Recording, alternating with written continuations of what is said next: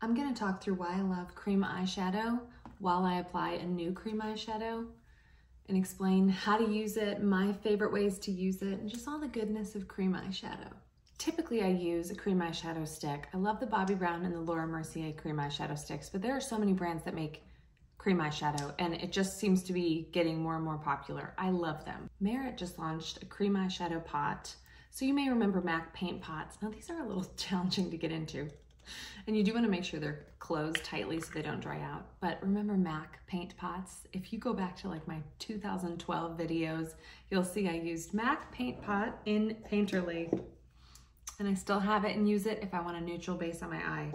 But this color by Merit is what I'm using today, and I'm using the eyeshadow brush. The reason why I love cream eyeshadow is because it gives such a beautiful base to the eye, and you can either just leave it at that or you can build out. So I'm gonna put this brown color all across the lid. This is a cream to powder cream eyeshadow. And then I'm gonna put a slightly darker brown, mostly in the crease and the outer corner, just to add a little bit of depth. If you have oily lids, or if you have lids that are prone to creasing, try this one. I love the Laura Mercier and the Bobbi Brown cream eyeshadow sticks. Those never crease on me. I don't have oily lids. I know a lot of y'all really love those as well. I would say, gosh, my favorite shades are gonna be right here. Bobbi Brown Nude Beach, beautiful. It is a beautiful neutral. Laura Mercier, you know I love Au Naturel. I also love the new shade Caramel from Laura Mercier. I feel like they had it before, but they just did a relaunch. I think they reformulated a little bit, and I don't know if they changed Caramel, but I really like the color that it is now.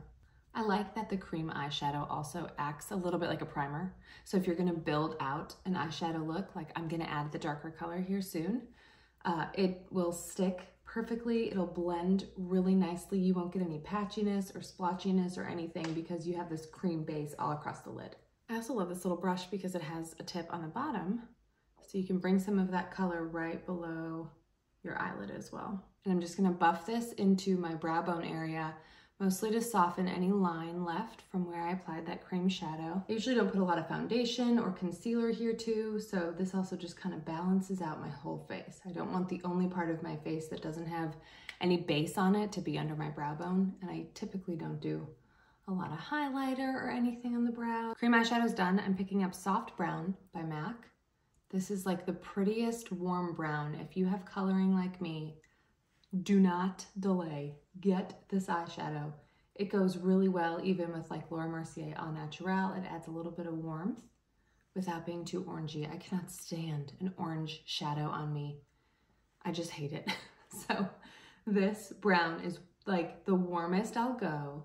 It makes my blue eyes really pop, but it still doesn't feel like, is she trying to do a rusty eye today? Like it still feels like a brown classic eye look.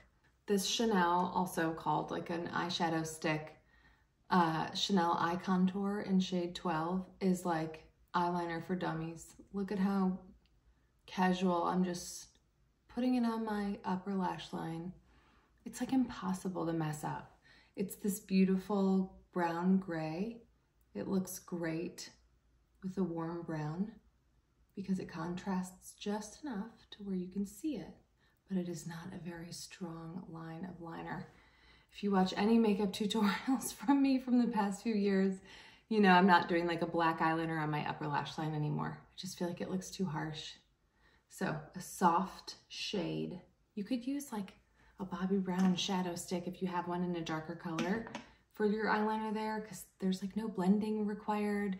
You could just use your finger to soften it, but the Chanel stick, I don't know, it just goes on so easily and blends right out. So I'm gonna bring a little bit of it to my lower lash line, basically right at the base of those lashes. I'm really not trying to do a heavy, strong line down here. My mascara routine lately has been 2 coats of Lancome Lashy Doll and then 1 coat of Tarte Lights Camera Lashes. The final step is a little bit of mascara on my lower lashes using Clinique's Bottom Lash. This is the only mascara I use on my lower lashes.